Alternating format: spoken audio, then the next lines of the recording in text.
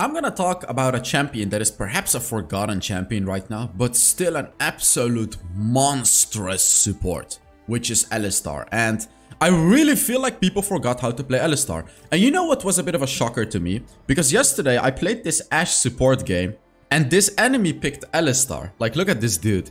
He destroyed me. He destroyed me. Like, it was not even funny what happened in the Dragon Lane. And I'll tell you all about it because I have those Alistar games as well, you know. One of my best friends in Wild Rift is one of the best Alistar players, you know, in the game. So I learned a lot from him as well. It's keys, by the way. So in today's video, I'm going to explain to you guys exactly how you play Alistar, and it's different than you may think. So during the build part, it already starts out, and I'll explain to you why it's different. If you ask any top Alistar player, they'll probably tell you that first item is going to be a Dead Man's Blade, and that you want to be as fast as possible. Why, you may think, right? Like, why? Why does Alistar want to be fast? Let me tell you exactly why. You want to rotate. You want to rotate all the time and gank lanes like crazy. Also, you can very easily chase down enemies that are quite low as an Alistar if you have all these movement speed items. Of course, you start with a Relic Shield though. But Dead Man's Blade, I would honestly say every single Alistar game you go Dead Man's Blade first. I'm trying to think of a scenario where you don't go for it first. Perhaps if you're against full AP, like everyone is AP, you can start off with an Abyssal Mask, perhaps, and then just go for full magic resist. But, you know, in a normal game, I would say, any game, honestly, you go for Dead Man's Blade first. Now, for the boots, Mercury's Threads are great. However, you don't necessarily need them because your ultimate will cleanse all CC. Like, if you get stunned for a long time, you can just ult and it will cleanse it. Armor boots are great as well. Like, if you need armor, go for armor boots. Second item, now here it becomes fun because I like to play Alistar as a bit more of a carry myself. You know, you can play a supportive Alistar where you go for Zeke's Convergence, second item, for example, or like Frozen Heart, Randuin's Omen, you know, Thornmail, Dawn Shroud. Dawn Shroud is a really good item as well, by the way, if the enemy has invisible enemies. You know, you can go for these types of items, but I love to go Sunfire Aegis because this item will make you a menace to deal with. You can pretty much 1v1 ADCs. It depends on the ADC, of course. Like, you're not gonna 1v1 Vayne, but you can 1v1 a lot of squishy champions when you have this, when you have Sunfire Aegis, and you're just gonna be so annoying for the enemies. And then here it's situational. Here it totally depends on how good your team is, what you need, how good the enemy team is, etc. If you have a good ADC, you go for the Zeke's Convergence third. That, like, it's gonna be unbelievably powerful if you have a good ADC. Amaran Twin Guard you can go for as well. Now this one is good if the enemy doesn't have true damage. Like if the enemies have a Garen or a Vayne or a Camille, never build this item on Alistar. But if they don't, build it. Because the reason that Twin Guard is going to be extremely powerful if the enemy doesn't have true damage is because Alistar already has his ultimate, which, you know, which reduces a lot of damage from the enemies. And then after your ultimate, you're gonna have stacked up the Amaran Twin Guard as well. So essentially, you're gonna be unkillable during the whole fight because you're gonna have so much armor and magic resist. That's why I told you, you wanna make sure the enemy doesn't have true damage. Because if they have true damage, you're much better off going for an item like a Frozen Heart, Randuin's Omen, or even a Warmog. You know what I mean? So yeah, it depends. It depends. But most games, Twin Guard is actually gonna be a really solid item as like your third item. As I said, you know, if you get Twin Guard third, you can go Zeke's Convergence for. Zeke's is just such a good item on Alistar.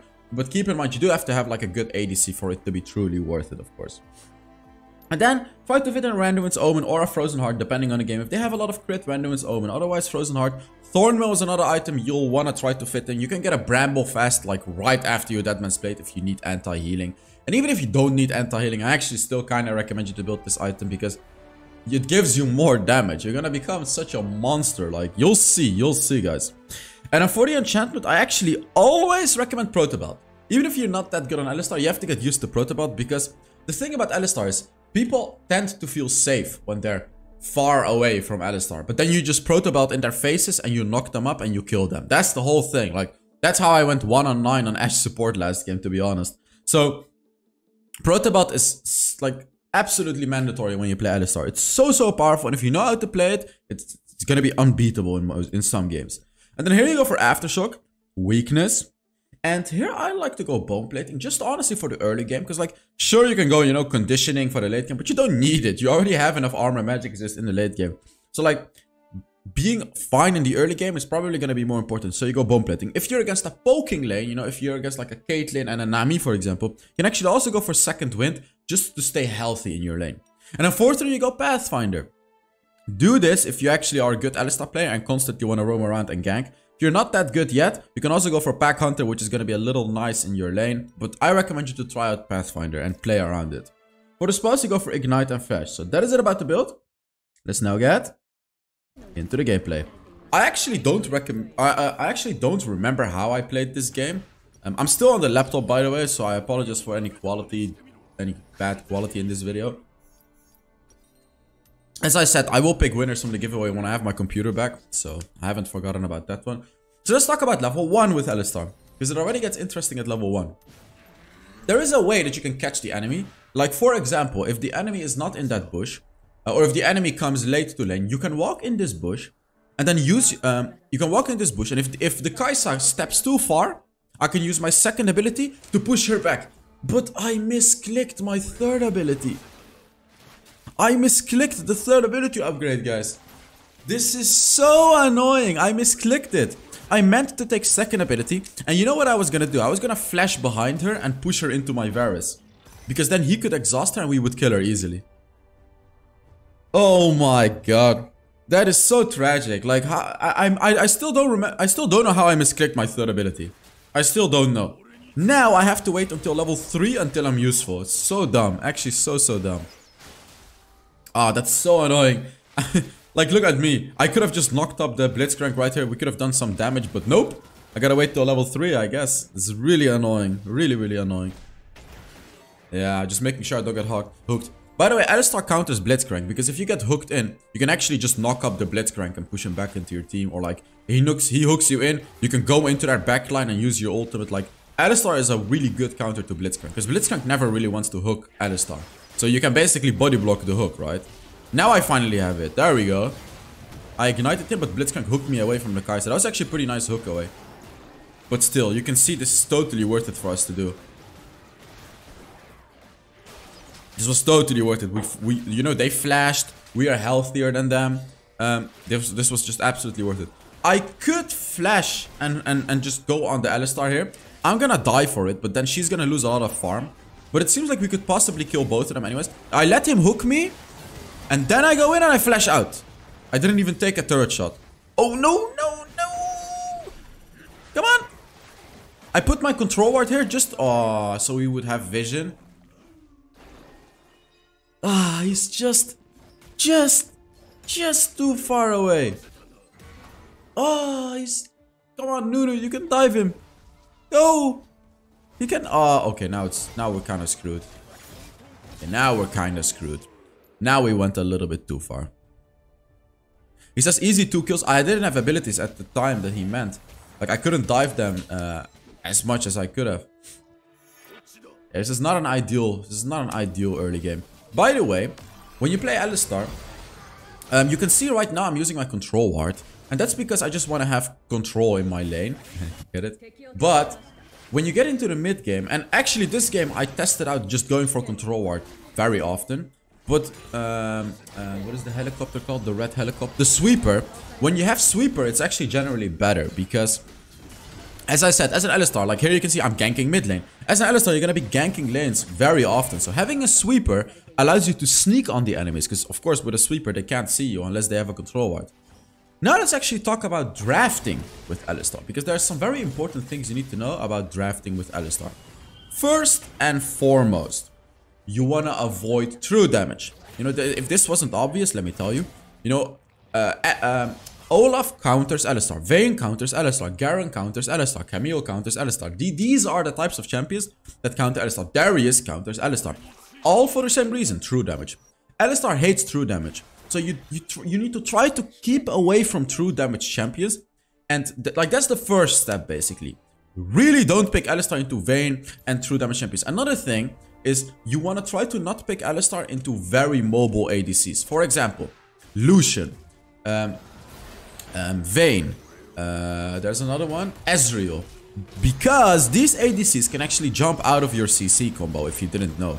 Like if you go in with your second ability, they can actually jump out of it. So you want to be a little bit careful of that and try to... You can pick it against them, don't get me wrong, but I'm just giving you advice on like the ideal draft, you know what I mean? Because this game, you can see, is a very good draft. Only Olaf really counters me. Actually, to be fair, it's not that ideal. Kai'Sa is also decent into Alistar. Not amazing, but decent. But it's still good enough. Like, this draft is definitely a game where you can play Alistar. Oh, and what do you want to pick Alistar against? Alistar hard counters. Hard counters. Poking champions. For example, Orianna, Ziggs, or like long-range champions like Caitlyn, like Ashe, like, you know, like Brand. Well, actually, Brand is a questionable one. But you can dive them. You can dive them. Because when you get a Proto Belt, and with your Flash, and with your ultimate to take away CC, you can dive them. And when you dive them, your team can follow up, and you can see where it goes, right? Like, you can kill them. You can just kill them. So, like, that's what Alistar counters. If your team needs engage, you pick Alistar. You know, if the enemies have long-range champions that your team has a hard time reaching, you pick Alistar and you reach them yourself. I can get a Deadman's Blade now, and you'll see, with a Deadman's Blade, you'll become so unbelievably fast. It's actually crazy. It's ridiculous. By the way, guys, make sure you give the video a like if you're enjoying it. It really supports the channel and everything like that. I have something to say, but I'm curious about something, actually. I'm gonna ask you. I know some people just wanna watch gameplay, but I'm curious about this one because I'm in a situation where I joined, or actually, like, a manager agency reached out to me. Their name is Blackshore, and I joined them. Essentially, they're gonna find sponsors for my channel, so I can make more money. But I wonder, like, how far would I be able to go? Like, let's go to the most extreme example. The most extreme example, which is if I get a sponsor for every single video, right? Let's say every single video has like a 30-second sponsor. How annoying would that be to you guys? Because right now, I'm not getting a lot of sponsors myself. You know, maybe like once a month or something. But like, we're going to the most extreme. It's not gonna happen, but just the most extreme example. How annoying is that? Because to me, the payoff is good. Like, I'm gonna make more money. You know, I can actually make a proper living with this. To me, the payoff is good. But like, for example, when I did the Raid Shadow Legends stream, you know, the game was fun and stuff. But I saw that some viewers didn't enjoy it when I do sponsors. And I get it. Because, you know, the YouTubers that I watch, I don't like sponsors very often either. So like, there's this thing. I could try to find a balance between finding the real good sponsors and then, you know, not getting sponsored as often. Or just taking a lot of sponsors, even some sponsors that maybe not pay me that much, maybe that are not that much quality, and just make more money, make a better living out of it. I wonder what the best thing would be, because I have said no to quite a decent amount of sponsors, but that was not now, because now I'm not making as much money as last year. Because last year I was doing really well. And I actually said no to a lot of sponsors, a lot of silly games, you know, gacha games and stuff like that. I said no to them because I was like, you know what? It's not worth the money to promote this to my audience. Like, because, you know, I was making enough already. But now, I'm still making, I'm still making enough. But, you know, I don't have a college degree and everything like that. So, I need to make most out of this situation, basically. So, my philosophy now has changed a little bit. And again, I'm being 100% transparent with you guys out there. You know, normally a YouTuber shouldn't really say this, but like, I would honestly be open to promote lower quality things just for the pay, so I could make a little bit more money with my YouTube channel. But I wonder if it's truly worth it. Because what would you guys think about it, right? Like, look, I know there's gonna be mixed response. I know there's gonna be people, yeah, make a living, that's good, blah, blah. But I want to hear honest response. Like, how would you, like, what would you think if I promoted like an absolute, like just a bad service from a website just so I get paid from it, right? Like, I'll be lying and saying this is good, blah, blah, blah. But like, that's the thing, you know, that's the thing a YouTuber has to do. Because if we go to an even more extreme example, like gambling, for example. Like, let's say a gambling website wants to sponsor. For example, this is all not happening, but like, I'm trying to give you guys context on what I'm talking about. You know, gambling websites pay an insane amount of money, but obviously I would be promoting gambling, which is something I do not stand for. So like, you know, you're basically selling your soul. So it's a really hard choice between like making a proper living sometimes and, you know, being a decent person. Because I want to be decent, I want to promote the right things to my audience. But then at some point, you know, sometimes there's not enough right things to promote. And then I'm, you know, I'm not making enough money maybe. And I'm going to be in trouble, you know what I mean? So there's this fine balance. And I'm going to have a meeting with them very soon to talk about these kinds of things. You know, like what do I want? What is going to be the boundary? You know, it's I don't know. I'm a bit stuck in this type of thing on what is the right choice and what isn't the right choice. Because, you know, it's different when you're making a lot of money. Because then, you know, you have the power to say no to whatever you want. As opposed to... Because this is an example my uncle gave to me. Like, my uncle, he does building projects. Like, I actually worked with him a lot. I never got paid by him because I didn't want to. But I worked with him a lot just for the fun of it. Like, I basically told him, like, why are you taking this? You know, so, like, some deals would come where he really wouldn't get paid enough. And I told him, like, why are you doing this? He's like, listen, buddy, I'm gonna teach you a very important lesson today. My kids have to have food on the table. And if I don't take this job, they're not gonna have food on the table. So I have to take this less paying job just to put food on their table. I'm desperate. That's what he said.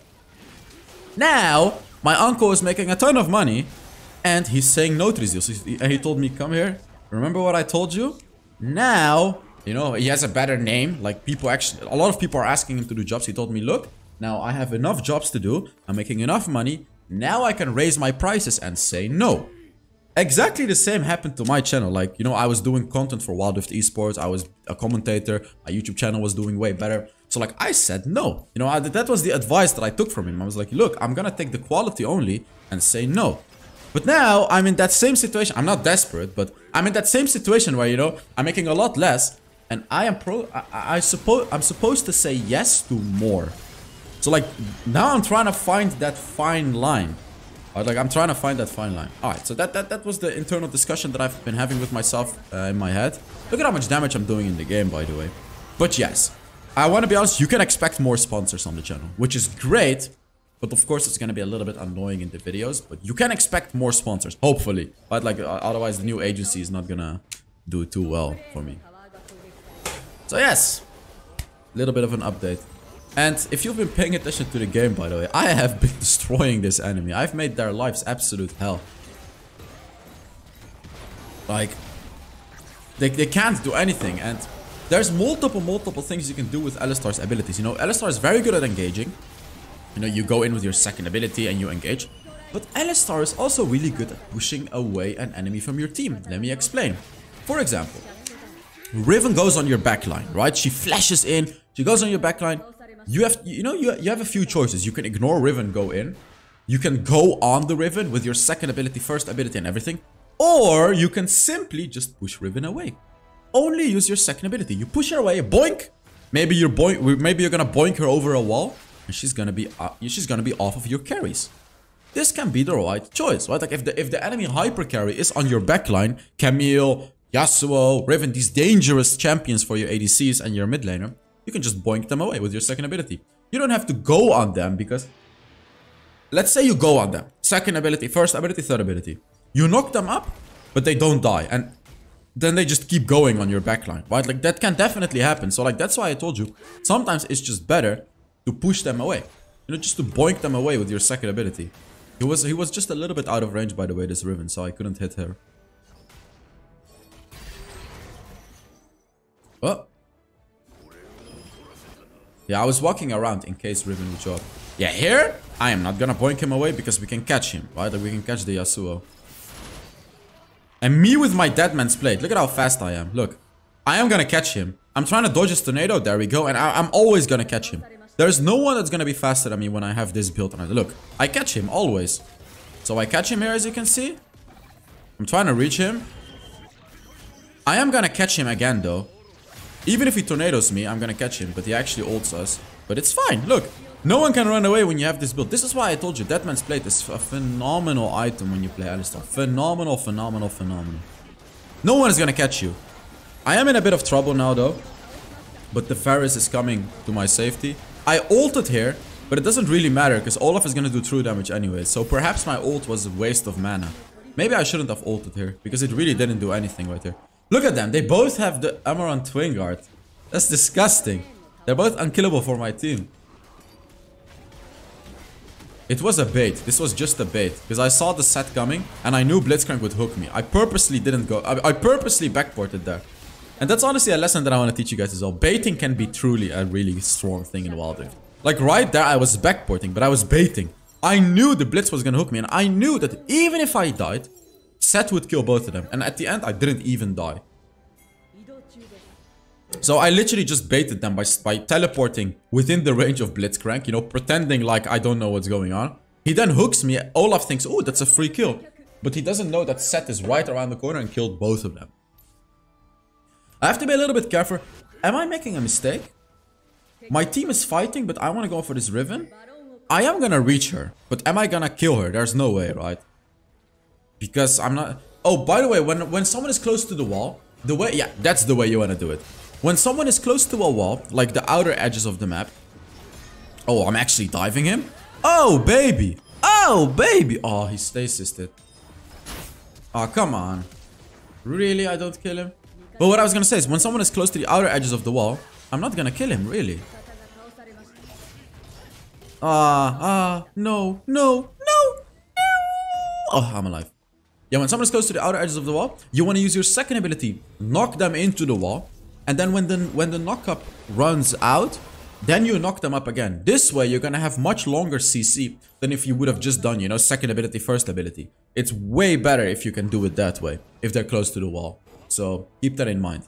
It can be very powerful, you know, the enemies are gonna be CC'd for like ages when you do it like that.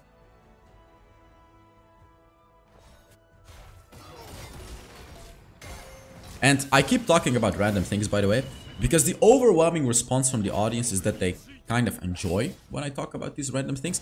I am reading the comments saying that I need to focus on the gameplay. Look, I'm reading all of the feedback, and I appreciate it. Like, I thank you for your feedback, really. Even if you're saying, like, you know, I really don't like your videos anymore because you're not talking as much about Wild Rift. My honest response to that is, sometimes I want to. You know, I'm not as 100,000,000% passionate about Wild Rift as I used to be. I love the game, don't get me wrong, but it's not like sometimes I just want to talk about something else. And that's why I'm doing it, and that's the most sustainable way of me making videos. And I'm gonna keep at it, even though I'm gonna lose some viewers over it. I'm sorry to those viewers that are not enjoying the videos as much anymore, but I have to, you know, I hate to say it like this, but it's more important that I am enjoying this than that you guys are enjoying it. In the way that if I don't enjoy this, you know, the video quality is gonna go down. You know, I'm not gonna make as many videos. So like, even if some of the audience is gonna be dissatisfied, it's better if the majority is satisfied and if I am satisfied. Right? Like that the videos are just gonna be better that way, and it's gonna be more sustainable. Look at how crazy I am, by the way. I'm almost level 15, by the way. I've been getting crazy levels this game. Oh, you know what's funny? My playstyle in the game, I'm gonna talk more about this thing as well. You need to identify your playstyle. But my playstyle in Wild Rift in general is I tend to go for late game always. Like I'm very good at farming, playing safe and going for late game. I'm not as good at being aggressive. For example, like if I play Lee Sin, it's hard for me because as a Lee Sin you have to be aggressive. But when I play a late game champion like Shyvana, like, you know, like any late game champion, it generally works way better for me because I'm very good at playing safe, farming as much as I can, and not dying too often in the early game. So like Kill, for example, is the perfect champion for me. You know what's funny? I found a challenger Kill one trick who has like a 67% win rate on Kill. I found him in solo queue, we destroyed the enemy. So I added him. I was like, you know, we have the same playstyle. You're playing Kill, so you're going for the late game, and I am also a super late game player. So I played games with him and I won like 85% of those games. Like, because we both understand each other. It's so funny. Like almost every game we're just 2v8ing the game. Like I'll play an enchanter support, he'll play Kill jungle, and we just win. Or like I'll play Orianna in the mid lane, you know, we'll just win. It's really funny how when you find a player who has this exact same playstyle as you, that you can win many more games. Like for example, if you're very good early game, you know, you play champions like Draven, Lee Sin, etc. And you find another player that's a very aggressive early game support, for example, you're gonna have so much more success than if you just, you know, if you just invite a random really good support. Because a player can be really good, but if it doesn't fit your playstyle, it can still not pay off as much as having a player that's not as good, but exactly fits your playstyle. That's a very interesting concept that I found out recently, by the way. I have a lot more success when I play with players that have my playstyle as opposed to just players that are very good, you know what I mean? So that is it for the video. Let's take a look. I was actually better than 100% Alistar. So you didn't see it here, but I was better than 100%. 30,000 damage. I'm a support, by the way, huh? Let me go to the face cam real quick. So yeah, thank you guys very much for watching. I hope you enjoyed this video, and I will see. Wait, it's always this finger actually, not the other finger. I will see you all in the next Wild Rift video. Bye bye.